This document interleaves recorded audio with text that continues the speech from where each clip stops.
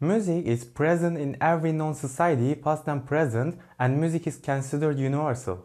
People of all languages, religions, and races can express themselves with music.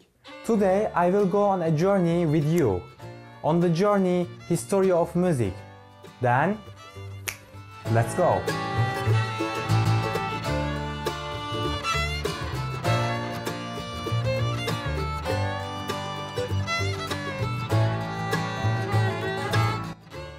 I will give you some information before start to talk about history. Firstly, we have to look at how the sound that forms music is formed. Sound is produced when an object vibrates, creating a pleasure wave. This pleasure wave causes particles in the surrounding medium to have vibrational motion. The human ear detects sound waves when vibrating air particles vibrate small parts within the ear. We know how sound formed. Now we have to ask, what is music? And this is a question that almost impossible to answer. Your idea of music may be really different from mine. Actually, everyone has different answer for this question. Jeremy Montagu defines music sound that conveys emotion. Have you ever shivered while listening to music? I can say that this definition describes music in the best way. But can there be any type of music without sound? Completely silent. Actually, there is such a musical piece. Song name is 433. Let's just listen to different version of this song for a while. For a while, because I will make another video about this song. Also, we will listen to this song till forever. So, you will understand me after listening.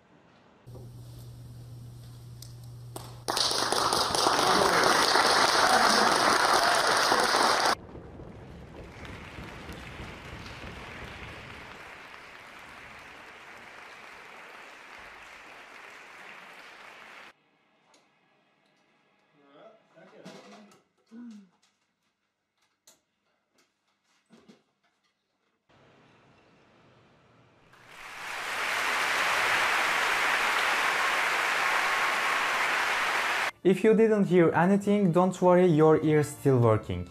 Just there is no sound in this song.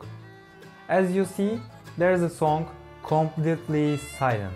There are four evident purposes for music: dance, ritual, entertainment, personal, and above all social cohesion, again on both personal and social levels. It is probably that the first musical instrument was the human voice itself, which can make a vast array of sounds from singing, humming, and whistling through to clicking, coughing, and yawning. Turkey's Giresun in the province, there is a village called Kuşköy, and people still talking with villagers in the village. That village name, so Kuşköy, means bird village already. People imitate the sound of birds.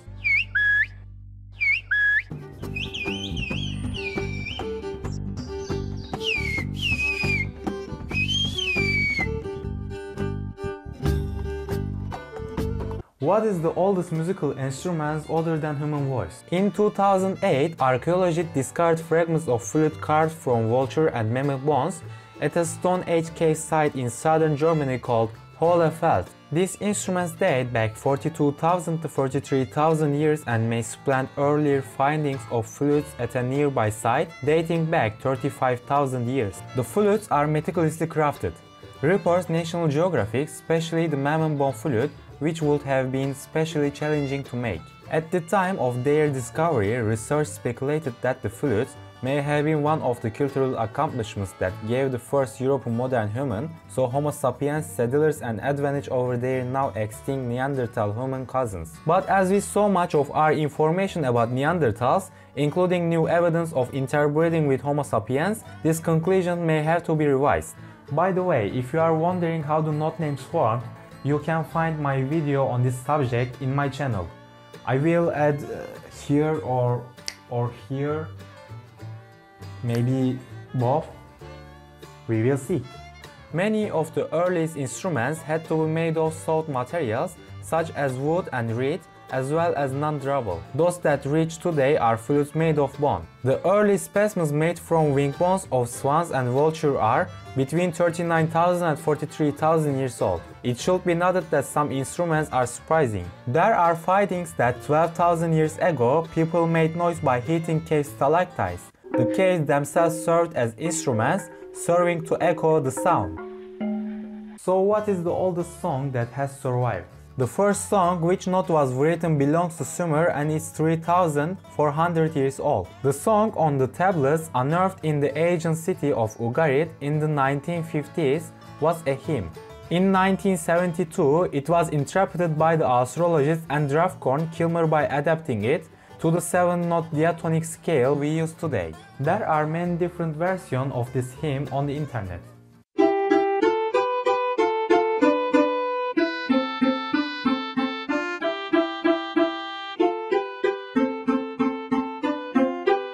Seikilo's Epitaph is the oldest song that has survived to the present day with its lyric and notes. The Seikilo's Epitaph is the oldest surviving complete musical composition, including musical notation, from anywhere in the world. The epitaph has been variously dated but seems to be either from the 1st or 2nd century Common Era. The song, the melody of which is recorded alongside its lyric in the ancient Greek musical notation, was found engraved on a tombstone from the Hellenistic town Tralles, near present-day Aydın, Turkey, also not far from Ephesus. It is Hellenistic Ionic song in either the Phrygian octave species or Iastian tones. While older music with notation exists, all of it in fragments.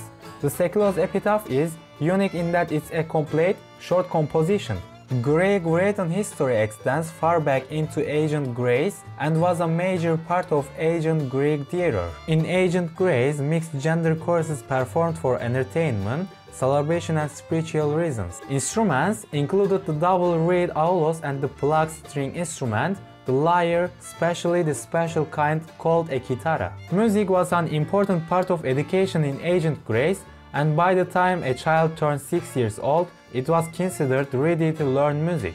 This video is the first in History of Music video series. You can subscribe my channel for support musicology, and thanks for watching. You made me really happy, and I feel like angel when you watch me. See you in the next videos. Bye!